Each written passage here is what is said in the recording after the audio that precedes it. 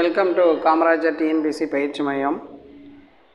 இன்றைக்கி நான் பார்க்கக்கூடிய டாபிக் வந்து பார்த்திங்கன்னா, முந்தைய வகுப்புகளில் வந்து பார்த்திங்கன்னா நம்ம என்ன பார்த்துருக்கோன்னா, பொது வாழ்வில் ஊழல் எப்படி ஊழல் நடக்குது, ஸோ ஊழல் எத்தனை சதவீதம் கிட்டத்தட்ட மக்கள் வந்து பார்த்திங்கன்னா ஸோ 38% அளவுக்கு தான் வந்து பார்த்திங்கன்னா இந்த ஊழல் சொத்துக்கள்லாம் சேர்த்து வைக்கக்கூடிய பொருளாக இருந்தாலும் சரி, பணமாக இருந்தாலும் சரி, நாட்டில் இருக்கக்கூடியவங்க எவ்வளோ வந்து பார்த்திங்கன்னா ஊழல் பண்ணுறாங்கன்னா 60% பேர் ஊழல் பண்ணுறாங்க அப்படின்னு பார்த்தோம்.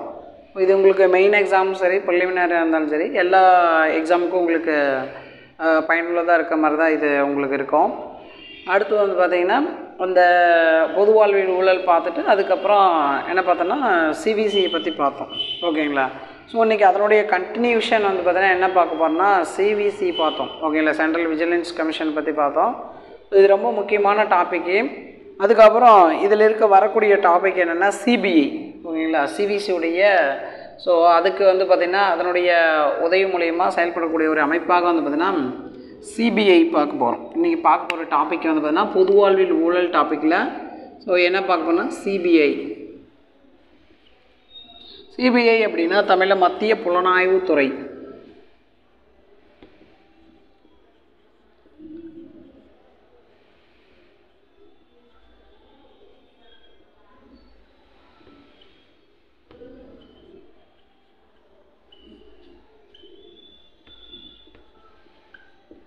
ஆயிரத்தி 1963 நம்ம CBI அப்படிங்கிற நிறுவனம் வந்து பார்த்தீங்கன்னா ஏற்படுத்தியிருப்பாங்க. CBI அப்படிங்கிறது so central bureau of investigation. இது வந்து ஒரு புலனாய்வு அமைப்பு. என்கொயரி அதாவது விசாரிக்கக்கூடியது. அரசு அலுவலர்களோ அல்லது மற்ற துறை சார்ந்தவர்களோ இருக்கக்கூடிய பெரிய அதிகாரிகள் வந்து பார்த்திங்கன்னா விசாரிக்கக்கூடிய ஒரு அமைப்பாக தான் வந்து பார்த்திங்கன்னா இந்த CBI நிறுவனம் அப்படிங்கிறது இருக்குது. ஸோ இந்த CBI நிறுவனம் வந்து பார்த்திங்கன்னா 1963 நிறுவி, ஸோ இந்த CBI நிறுவனமும் வந்து பார்த்திங்கன்னா நிறுவருக்கு எந்த குழு பரிந்துரை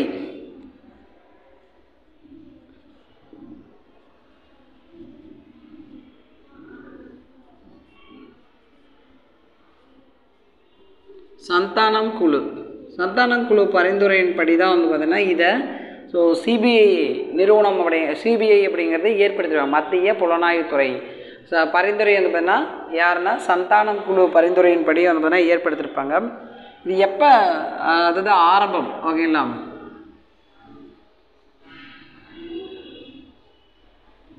ஒன்று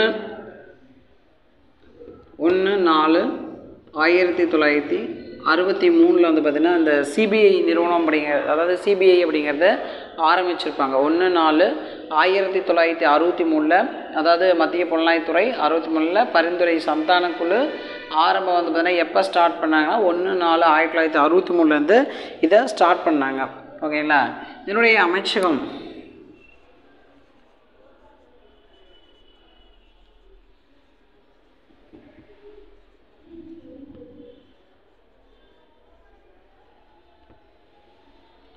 மத்திய உள்துறை அமைச்சகம். அது வந்து பார்த்திங்கன்னா இந்த அமைச்சகம் கீழே தான் இந்த CBI அப்படிங்கிற நிறுவனத்தை வந்து பார்த்திங்கன்னா ஏற்படுத்துவாங்க. மத்திய உள்துறை அமைச்சகமும் அதுக்கப்புறம் பார்த்திங்கன்னா இப்போ பணியாளர் துறை அமைச்சகம்.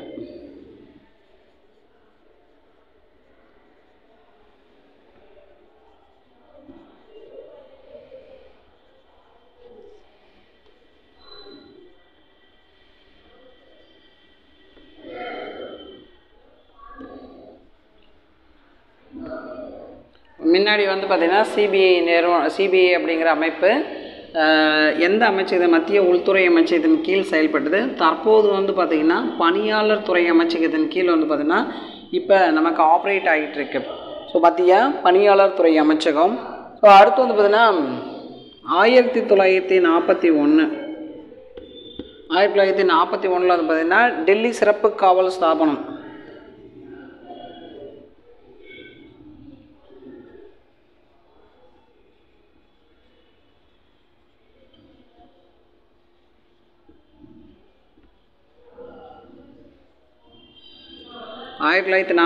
இதுக்கு முன்னாடி வந்து பார்த்திங்கன்னா டெல்லி சிறப்பு காவல் ஸ்தாபனம் அப்படிங்கிற ஒரு அமைப்பு இருந்தது. அந்த அமைப்போடு வந்து பார்த்திங்கன்னா CBI 1941 இணைச்சிட்டாங்க. CBI எப்போ இணைச்சாங்கன்னா அதாவது டெல்லி சிறப்பு காவல் ஸ்தாபன அமைப்போட CBI வந்து பார்த்திங்கன்னா உங்களுக்கு 1941 இணைச்சிட்டாங்க. இது ஒவ்வொன்றும் இப்படி பாயிண்ட்ஸ் போட்டு நம்ம வந்து பார்த்திங்கன்னா எழுதிக்கலாம். ஓகேங்களா? ஸோ அப்போ எந்த குழு பரிந்துரைத்தது, யார் வந்தாங்க, எந்த அமைச்சகத்தின் கீழ் செயல்படுது. ஓகேங்களா? ஸோ இது வந்து பார்த்திங்கன்னா எதற்கு உதவியாக செயல்படுதுன்னா, அதாவது 2013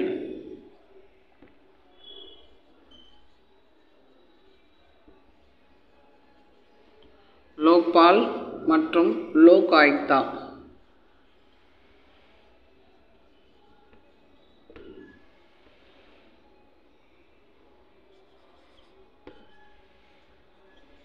சட்டத்தின் மூலம்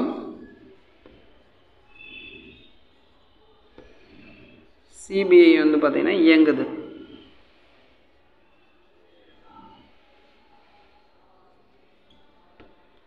ரெண்டாயிரத்தி 2013 கொண்டு வரப்பட்ட லோக்பால் மற்றும் லோக் ஆயுக்தா சட்டத்தின் பிரகாரம் வந்து பார்த்திங்கன்னா இந்த சிபிஐ நிறுவனம் அப்படிங்கிறது வந்துன்னா இந்த சிபிஐ அமைப்பு அப்படிங்கிறது இயங்குகிறது.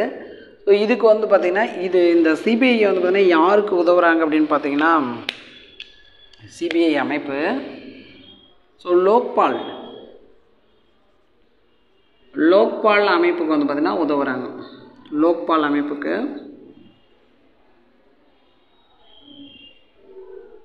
உதவுதல். ஸோ இதான் வந்து பார்த்திங்கன்னா இதில் இருக்கக்கூடிய ரொம்ப முக்கியமான பாயிண்ட். அப்போ மத்திய புலனாய்வுத்துறை அப்படிங்கிறது 1963 ஸோ ஏற்படுத்தப்பட்டது. என்ன குழு அப்படின்னு பார்த்திங்கன்னா சந்தான குழு பரிந்துரைப்படி.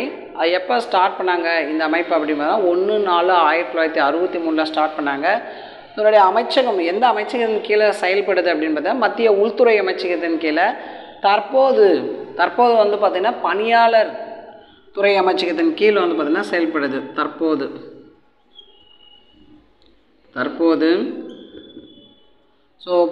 வந்து பார்த்திங்கன்னா எந்த துறை அமைச்சகத்தின் கீழ் செயல்படுதுன்னா பணியாளர் துறைகளின் அமைச்சகத்தின் கீழ் வந்து செயல்படுகிறது. அடுத்தது 1941 டெல்லி சிறப்பு காவல் ஸ்தாபனம் அந்த படை அமைப்பு அப்படிங்கிறது வந்து பார்த்திங்கன்னா சிபிஐயோடு வந்து பார்த்திங்கன்னா 1941 இதை இணைச்சிட்டாங்க. 1941 இந்த டெல்லி சிறப்பு காவல் ஸ்தாபனத்தை வந்து பார்த்திங்கன்னா சிபிஎம் கூட இணைச்சிட்டாங்க. இப்போ 2013 வந்து பார்த்திங்கன்னா லோக்பால் மற்றும் லோக் ஆயுக்தா சட்டம் கொண்டு வந்தாங்க. அச்சட்டத்தின் மூலிமா தான் சிபிஐ வந்து பார்த்தோன்னா இயங்குகிறது. 2013 கொண்டு வரப்பட்ட லோக்பால் மற்றும் லோக் அதாலத் அதாவது லோக் ஆயுக்தாவின் படி வந்து பார்த்தீங்கன்னா இந்த சிபிஐ அமைப்பு அப்படிங்கிறது இந்த சிபிஐ அமைப்பு எதுக்கு உதவுதுன்னா இந்த லோக்பால் அமைப்புக்கு வந்து பார்த்தீங்கன்னா ரொம்ப சப்போர்ட்டிவாக இருக்குது. ரொம்ப ஹெல்ப் பண்ணக்கூடிய ஒரு அமைப்பாக தான் வந்து பார்த்திங்கன்னா நம்ம சிபிஐ அமைப்பு அப்படிங்கிறது இருக்குது. ஓகேங்களா? அடுத்தது சிபிஐ பற்றி நம்ம ஓவராலாக மத்திய புலனாய்வுத்துறை மூலிமா எந்த குழு பரிந்துரை, எந்த வருஷம் ஆரம்பிக்கப்பட்டு, எந்த அமைச்சகத்தின் கீழ் செயல்படுது, அடுத்தது இது வந்து தற்போது எந்த அமைச்சகத்தின் கீழ் செயல்படுது, இது ஏற்கனவே எந்த சிறப்பு படையோடு வந்து பார்த்திங்கன்னா சேர்க்கப்பட்டது அப்படிங்கிறது நம்ம இதை பற்றிய பேசிக்கான ஒரு விஷயம். ஓகேங்களா? முன்னுரை அப்படிங்கிறது நீங்கள் போட்டு இதை எழுதிக்கலாம். ஓகேங்களா? ஸோ அடுத்து பார்க்கக்கூடியது அப்படின்னா அந்த மத்திய புலனாய்வுத்துறையில் இருக்கக்கூடிய அந்த இயக்குநரகத்தில் யார் இருப்பாங்க, ஸோ அவங்க எத்தனை பேர் இருப்பாங்க, என்ன விஷயம் அப்படிங்கிறத அடுத்து பார்க்க போகிறோம்.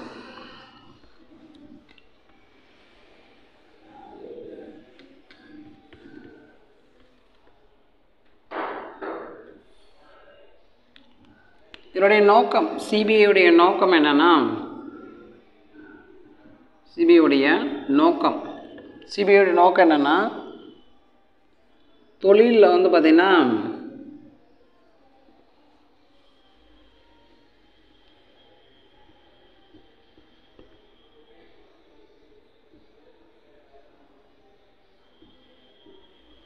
கண்டிப்பாக இந்த பாயிண்ட்டை நீங்கள் மென்ஷன் பண்ணணும், ரொம்ப முக்கியம். ஸோ நோக்கம் என்னென்னா தொழிலில் வந்துன்னா பாரபட்சமற்ற நேர்மை அப்படிங்கிறது தான் ஸோ இந்த மத்திய புலனாய்வுத்துறையினுடைய ஒரு முக்கிய நோக்கமாக வந்து பார்த்திங்கன்னா இருக்குது. ஸோ 2019 இந்த சிபிஐ அமைப்பில் 2019 எத்தனை பிரிவாக பிரித்தாங்கன்னா 7 பிரிவுகள் வந்து பார்த்திங்கன்னா பிரித்தாங்க. 7 பிரிவுகளாக வந்து பார்த்திங்கன்னா 2019 இதில் பிரித்தாங்க. அடுத்து வந்து நம்ம என்ன பார்க்க போகிறோம்னா சிபிஐ உடைய இயக்குனர். ஓகேங்களா? சிபிஐ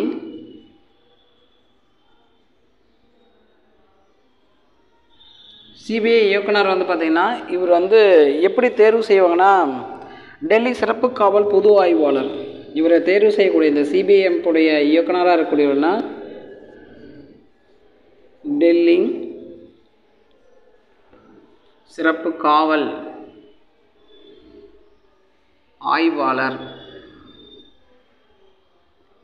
டெல்லி சிறப்பு காவல் ஆய்வாளர். அப்படியே அந்த டெல்லியில் இருக்கக்கூடிய ஒரு பர்சன் தான் வந்து பார்த்திங்கன்னா அங்கே தேர்வு செய்வாங்க இங்கே. ஏன்னா அங்கே டெல்லி அமைப்புக்கு தான், ஏன்னா மத்திய அரசுக்கு தான் வந்து பார்த்திங்கன்னா முழுக்க இது வேலை செய்யக்கூடிய அமைப்பாக இருக்குது. அதனால் அந்த டெல்லி சிறப்பு காவல் ஆய்வாளர் ஒருவர் தான் இந்த அமைப்பினுடைய இயக்குனராக தேர்வு செய்வாங்க. இது ஒரு பாயிண்ட்டு. அடுத்தது தற்போது வந்து பார்த்திங்கன்னா யார் இருக்காங்க, சிபிஐ அமைப்பினுடைய தற்போது இயக்குனராக யார் இருக்காங்கன்னு பார்த்தீங்கன்னா, தற்போது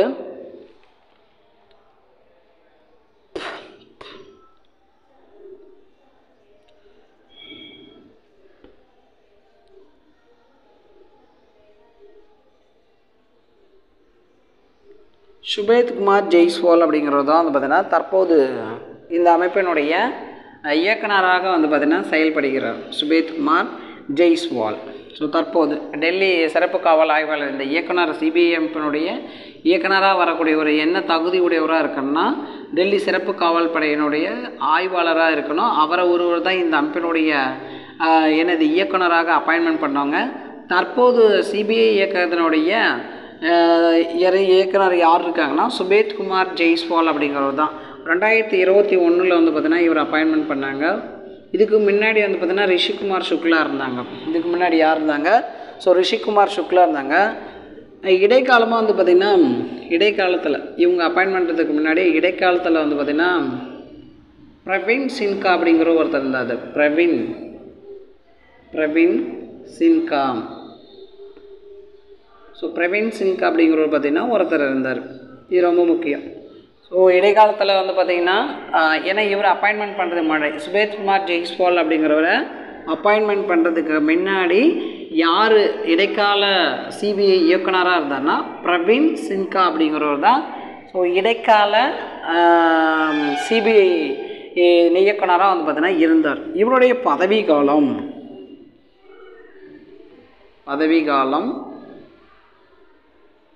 ஸோ 2 வருடம்.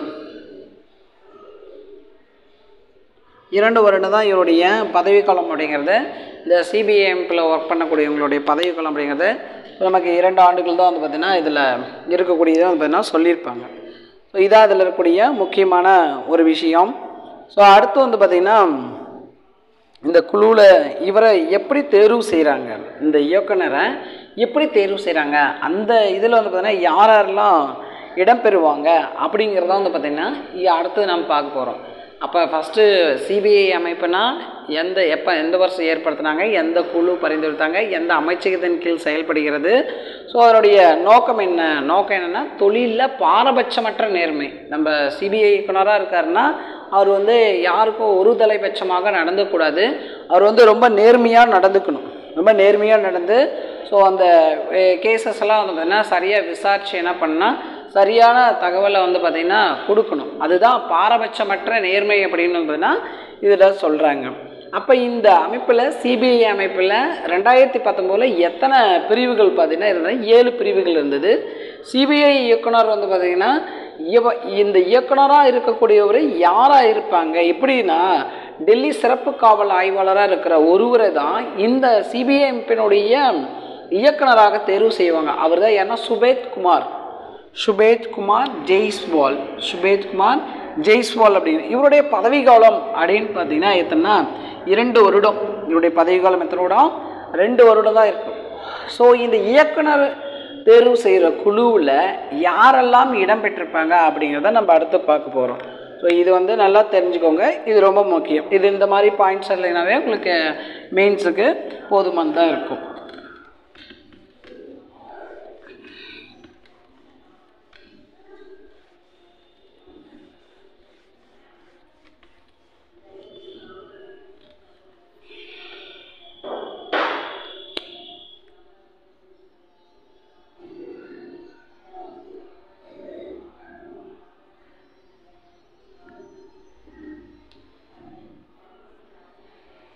பரிந்துரை குழுவில் யார் இருப்பாங்க அப்படின்னு பார்த்தீங்கன்னா யார்? இந்த சிபிஐ இயக்குனரை தேர்வு செய்யலாம். பிரதமர்,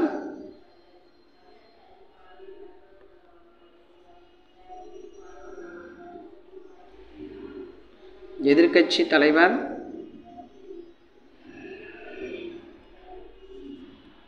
அதாவது பிரதமர் இருப்பார், எதிர்க்கட்சி தலைவர் இருப்பார். அதன் பிறகு உச்ச நீதிமன்ற தலைமை நீதிபதி.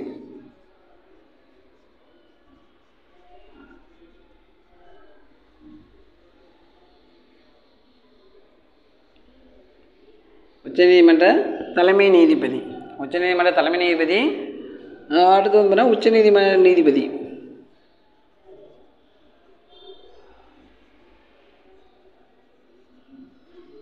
உச்சநீதிமன்ற நீதிபதி அப்படிங்கிறவர் பார்த்திங்கன்னா இந்த அமைப்பில் வந்து பார்த்தீங்கன்னா இடம்பெறக்கூடியவர். அப்போ பரிந்துரை குழுவில் வந்து பார்த்தீங்கன்னா இருக்கக்கூடிய யார், சிபிஐ இயக்குநரை தேர்வு செய்வதில் அந்த அமைப்பில் யாரெல்லாம் வந்து பார்த்தீங்கன்னா இவரை தேர்வு செய்யலாம் அப்படின்னா அந்த குழுவில் இருக்கக்கூடிய பரிந்துரை குழுவில் இருக்கக்கூடியவர்கள் யாருன்னா ஒன்று பிரதமர், அடுத்து எதிர்க்கட்சி தலைவர், ப்ளஸ் வந்து பார்த்திங்கன்னா மூணாவதாக உச்சநீதிமன்ற தலைமை நீதிபதி, உச்சநீதிமன்ற நீதிபதி அப்படிங்கிற இவங்க 3 பேர் சேர்ந்து தான் வந்து பார்த்திங்கன்னா இங்கே என்ன பண்ணுவாங்கன்னா இவங்களையே பரிந்துரை பண்ணுவாங்க.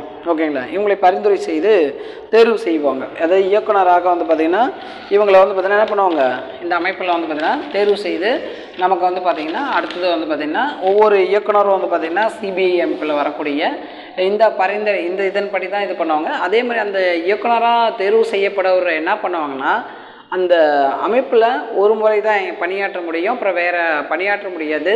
ஸோ அங்கே வேறு எங்கேயும் ஒரு போய் பணி செய்ய முடியாது. இந்த சிபிஐயாக இருக்கக்கூடியவரும் சரி, அந்த சிபிசியில் பணியாற்றக்கூடியவராக இருந்தாலும் சரி, அவங்க வந்து பார்த்திங்கன்னா என்ன பண்ண முடியும், ஒரே இதில் தான் இது பண்ண முடியும். ஓகேங்களா, இந்த சிபிசியுடைய ஒட்டுமொத்த அமைப்பும், அதாவது சிபிஐயுடைய ஒட்டுமொத்த அமைப்பும், ஓகேங்களா,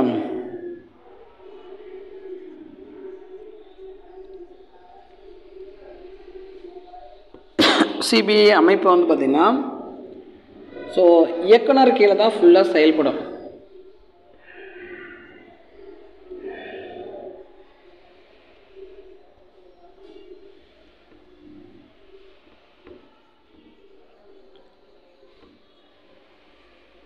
ஃபுல் அமைப்பு வந்து பார்த்திங்கன்னா இந்த சிபிஐ அமைப்பினுடைய இயக்குனர் கீழே தான் வந்து பார்த்திங்கன்னா இந்த சிபிஐ அமைப்பு அப்படிங்கிறது இந்த இயக்குனர் கீழ் தான் யார், சுபேத்குமார் ஜெய்ஸ்வால் அப்படிங்கிறவர் தான் தற்போது சிபிஐ இயக்குனராக இருக்கக்கூடியவர்.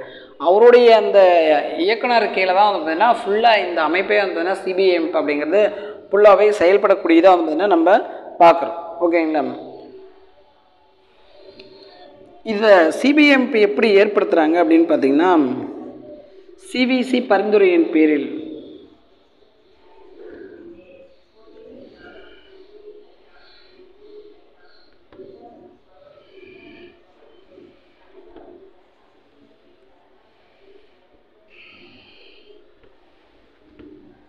மத்திய அமைச்சகம்,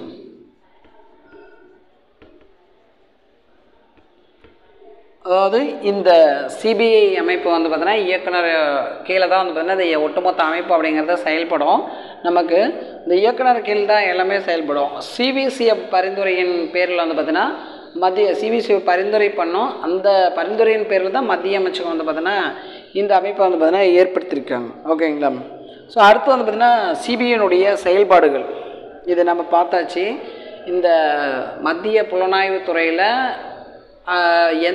யாருடைய பரிந்துரை பேரில் தெரியுசா, பிரதமர், எதிர்க்கட்சி தலைவர், உச்சநீதிமன்ற நீதிபதி, தலைமை நீதிபதி, உச்சநீதிமன்ற நீதிபதி. இந்த சிபிஐ அமைப்பு அப்படிங்கிறது ஒட்டுமொத்த ஃபங்க்ஷன் ஆப்ரேட்டிங்கு ஒட்டுமொத்த பொறுப்பு அந்த இயக்குநருக்கு வந்து யார் இருப்பாங்கன்னா யார் கீழே செயல்படணும்னா இந்த சிபிஐ கீழே தான் செயல்படும். சிபிஐ இயக்குனராக இருக்கக்கூடிய கீழே தான் செயல்படும். அடுத்து சிபிசியோடைய பரிந்துரை பேரில் தான் அந்த அமைப்பை வந்து பார்த்திங்கன்னா ஏற்படுத்தி ஸோ அதனுடைய மத்திய அமைச்சுக்கு வந்து பார்த்திங்கன்னா சொல்லுவாங்க இந்த அமைப்பை ஏற்படுத்தி இந்த சிபிசி பரிந்துரையின் பேரில் தான் இதை உருவாக்கப்பட்டது. ஓகேங்களா, அடுத்தது சிபிஐடைய செயல்பாடுகள் என்னென்ன ஃபங்க்ஷன் அவங்க செயல்பாடுகள் இருக்குது, அவருடைய செயல்பாடுகள் எப்படி செய்கிறாங்க அப்படிங்கிறத நம்ம இப்போ பார்க்க போகிறோம். ஏற்கனவே எப்படி தொடங்கப்பட்டது, ஸோ எந்த வருஷம் எந்த குழு பரிந்துரையின்படி தொடங்கப்பட்டதுன்னு பார்த்தாச்சு. ஸோ அடுத்து வந்து பார்த்திங்கன்னா அவங்களுடைய பதவி காலம், அவங்களுடைய ஃபங்க்ஷன்ஸ் என்ன, அது தற்போது யார் வந்து சிபிஐயுடைய இயக்குனராக இருக்கார், அவருடைய பதவி காலம் என்ன அப்படிங்கிறது நம்ம ஃபுல்லாக பார்த்தாச்சு. நீங்கள் 15 மார்க்கில் கேட்டாலும் சரி 12 மார்க்கில் கேட்டாலும் சரி நீங்கள் ஈஸியாக நம்ம சொல்லக்கூடிய பாயிண்ட் இது பண்ணாவே உங்களுக்கு ஈஸியாக நீங்கள் எழுதிடலாம். எல்லா பாயிண்ட்ஸுமே உங்களுக்கு போதுமானதாக கொடுத்துருக்கு. அடுத்தது என்ன பார்க்க போகிறோம்னா சிபிஐனுடைய செயல்பாடுகள்.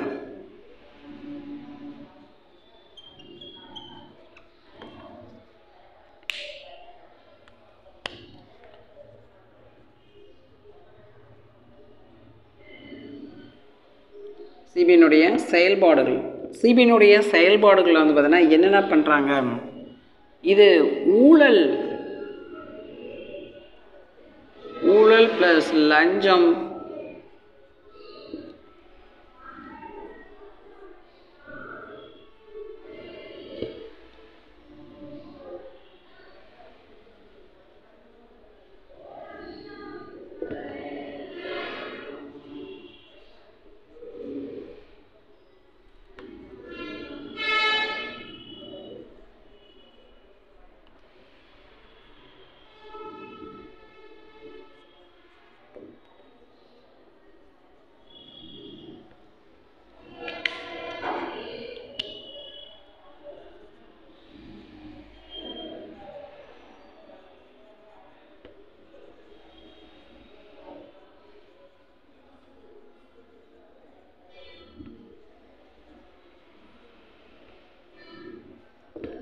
கடுமையான விசாரணை மேற்கொள்ளல்,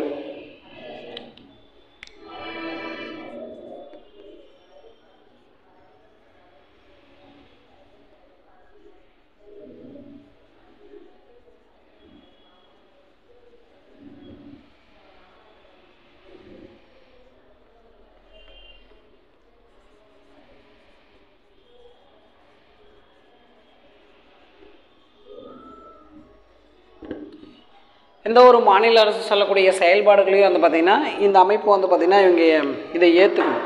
எந்த ஒரு மாநில அரசு சொல்லக்கூடிய எந்த ஒரு கருத்து சொன்னாலும் அதை கண்டிப்பாக இந்த நிறுவனம் அப்படிங்கிறது சிபிஐ நிறுவனம் அப்படிங்கிறது கண்டிப்பாக ஏற்று தான் ஆகணும்.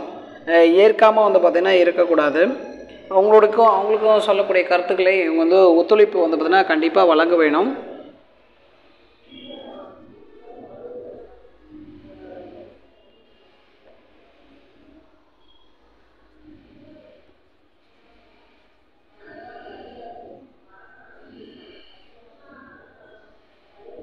மத்திய அரசினுடைய அனுமதி பெறணும். இப்போ ஸ்டேட் கவர்மெண்ட்லேயோ அல்லது மற்ற எந்த ஒரு இடத்துலையோ ரைடு போகிற மாதிரியாக இருந்தால் வந்து பார்த்தீங்கன்னா என்ன பண்ணால் இவங்க வந்து கண்டிப்பாக அந்த சிபிஐ அமைப்பு அப்படிங்கிறது கண்டிப்பாக போய் கேட்டு மத்திய அரசினுடைய பர்மிஷன் பெற்றுட்டு அதுக்கப்புறம் தான் இவங்க என்ன பண்ணணும்னா இங்கே வந்து சிபிஐ ரைடு அப்படிங்கிறது நடத்தணும்.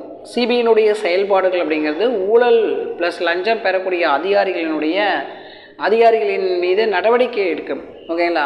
அவங்க யார் ஊழல் அதிகமாக செய்கிறாங்க, இந்த அரசு அதிகாரிகள் பெரிய பெரிய பதவியில் இருக்கக்கூடியவர்கள் அதிகமான அதிகார துஷ்பிரயோகம் செஞ்சாங்கன்னா அவங்கள் மீது வந்து பார்த்திங்கன்னா எடுக்கக்கூடிய நடவடிக்கை தான் என்ன சொல்கிறேன்னா ஃபஸ்ட்டு சிபிஐடைய செயல்பாடுகளாக இருக்குது. கடுமையான விசாரணை மேற்கொள்ளுதல். யார் தவறு செஞ்சுருந்தாலும் அவங்கள என்ன பண்ணுவாங்கன்னா கடுமையாக விசாரணை செய்து என்னது மேற்கொள்ளப்படுகிறது தான் ஒரு முக்கியமான விஷயம். இவங்க செய்யக்கூடிய முக்கியமான விஷயம் தான். ஓகேங்களா? கடுமையான விசாரணை மேற்கொள்ளுதல். எந்த ஒரு மாநில அரசு செயல்பாடு இருந்தால் ஏற்றுக்கொள்ளுதல். ஓகேங்களா? எந்த ஒரு மாநில அரசாக இருந்தாலும் சரி அந்த அரசு சொல்லக்கூடிய செயல்பாடுகளை ஏற்று அதன்படி கொஞ்சம் ஃபாலோ பண்ணும். ஓகேங்களா? ஸோ இவங்க சிபிஐ வந்து பார்த்திங்கன்னா இப்போ இது மாதிரி ஊழல் லஞ்சம் பெறக்கூடிய அதிகாரிகள் மீது நடவடிக்கை எடுக்க போகிறோம், ஸோ இந்த இடத்துக்கு ரைடு போக போகிறோம் அப்படிங்கிறது வந்து பார்த்திங்கன்னா செய்வதற்கு முன்னாடி யாருடைய ஒத்துழைப்பு பெற வேண்டும் அப்படின்னு பார்த்திங்கன்னா இவங்க வந்து சிபிஐ அமைப்பு இயக்குனர் வந்து பார்த்தீங்கன்னா யார்கிட்ட அனுமதி பெறணும்னா மத்திய அமைச்சகத்திடம் வந்து பார்த்தீங்கன்னா கண்டிப்பாக அனுமதி பெற்ற பிறகு தான். ஓகேங்களா? இங்கே பாருங்கள் இந்த பாயிண்ட்டு, மத்திய அரசு அனுமதி பெறல். ஓகேங்களா? மத்திய அரசுடைய அனுமதி பெற்று தான் இவங்க எங்கே இருந்தாலும் ரைடு போக முடியும், இல்லைன்னா போக முடியாது. மத்திய அரசுடைய இது இல்லாமல் வந்து பார்த்திங்கன்னா அவங்களால போயிட்டு என்ன பண்ண முடியாது, எந்த ஒரு நடவடிக்கையும் அவங்களால மேற்கொள்ள முடியாது. இதுதான் இந்த சிபிஐனுடைய செயல்பாடுகள். ஊழல் லஞ்சம் அது கடுமையான விசாரணை மேற்கொள்ளுதல், எந்த ஒரு மாநில அரசுலையும் வந்து பார்த்திங்கன்னா செயல்பாடு ஏற்றுக்கொள்ளுதல், மத்திய அரசு அனுமதி பெறுதல். இதான் இதில் முக்கியமான விஷயம் இதில் இருக்கக்கூடியது. இதை வந்து நம்ம உச்சநீதிமன்றம் வந்து பார்த்திங்கன்னா எடுத்தாங்க. ஓகேங்களா? இதை வந்து உச்சநீதிமன்றம் இந்த மாதிரி நீங்கள் அவங்க போகிறதுக்கு முன்னாடி உங்கள்கிட்ட பர்மிஷன் கேட்குறது வந்து பார்த்திங்கன்னா இது வந்து சரியில்லை அப்படின்னு வந்துன்னா உச்சநீதிமன்றம் சொல்லுது. எப்போ சொல்லுதுன்னா 2014 ஸோ மே 6 வந்து பார்த்திங்கன்னா இது ஒரு சரியான நடைமுறை அல்ல அப்படின்னு வந்துன்னா சொல்லுது. ஓகேங்களா? எப்போ மே மாதம் ஸோ எப்போ வந்து பார்த்திங்கன்னா 6ஆம் தேதி வந்து 2014 மே 6 உச்சநீதிமன்றம் சொல்லுது, நீங்கள் வந்து இப்படி அனுமதி பெறது வந்துன்னா சரியான வழிமுறைகளாக இல்லை. ஸோ அப்படின்னு வந்து பார்த்திங்கன்னா இது நம்முடைய உச்சநீதிமன்றம் வந்து பார்த்திங்கன்னா தீர்ப்பு சொல்லுது. ஓகேங்களா? அதை வந்து மத்திய அரசு மறுக்குது. ஓகேங்களா? நாங்கள் வந்து அதெல்லாம் அப்படி கிடையாது அப்படின்னு வந்து பார்த்திங்கன்னா மத்திய அரசு மறுத்துரும். ஓகேங்களா? ஸோ அடுத்து நாம் பார்க்கக்கூடியது என்னன்னா, ஃபஸ்ட்டு வந்துன்னா சிபிஐ எப்போ ஆரம்பிக்கப்பட்டது, அடுத்து சிபிஐ இயக்குனர் யார் இருக்காங்க, அதனுடைய செயல்பாடுகள்னா அவங்களுடைய பதவிகள் என்னன்னு பார்த்தாச்சு. அடுத்து சிபிஐடைய செயல்பாடுகள் முழுக்க பார்த்தாச்சு. அடுத்து சிபிஐடைய நிறுவனம் எங்கே இருக்குது அதை பற்றி பார்க்க போகிறோம். சிபிஐடைய நிறுவனம்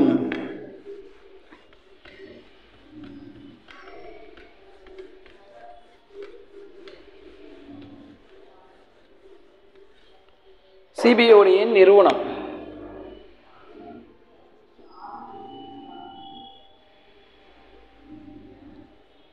சிபிஐ நிறுவனம் எங்கே இருக்குன்னா உத்தரப்பிரதேசம் காஷியாபாத். சிபிஐ நிறுவனம் உத்தரப்பிரதேசம் காஷியாபாத்தில் இருக்குது. இது ஒரு பாயிண்ட்டு. அடுத்தது இதனுடைய இங்கே என்ன வேலை செய்கிறாங்க இந்த சிபிஐ நிறுவனத்தில் உத்தரப்பிரதேச காஷியாபாத்தில் ஊழல் விஷயங்களை வந்து பார்த்தீங்கன்னா எப்படி கையாள்வது,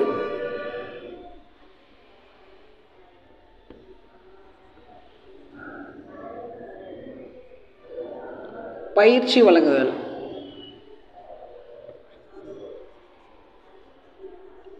ஸோ ஊழல் கையாள்வதை பற்றி வந்து பயிற்சி வழங்குறதா இவங்களுடைய முக்கியமான வேலை. அங்கே ட்ரைனிங் இவங்களுக்கு வந்து பார்த்திங்கன்னா கொடுப்பாங்க காஷியாபாத்தில், உத்தரப்பிரதேசம் காஷியாபாத்தில். இதனுடைய கிளை நிறுவனங்கள். ஓகேங்களா? கிளைகள் எங்கே இருக்குதுன்னு பார்த்தீங்கன்னா சென்னை, மும்பை, கொல்கத்தா. இங்கெல்லாம் வந்து பார்த்திங்கன்னா சிபிஐனுடைய கிளை நிறுவனங்கள் இருக்குது. ஓகேங்களா? இந்த சிபிஐனுடைய கிளை நிறுவனம் இங்கேயும் வந்து பார்த்திங்கன்னா பயிற்சி மையம், அதாவது ஊழலை கையாள்வதில் ஊழலை பற்றி எதிர்கொள்ளக்கூடிய பிரச்சனைகளை பற்றி வந்து பார்த்திங்கன்னா சொல்லக்கூடியது. ஸோ இதெல்லாம் வந்து பார்த்திங்கன்னா கையாள்வது. இங்கேயும் பயிற்சி வழங்குதல் தான்.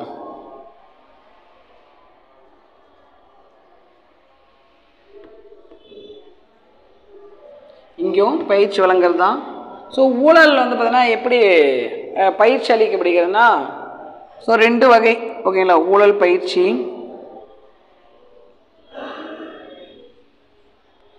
ஊழல் பயிற்சி வந்துன்னா நீண்ட காலம்,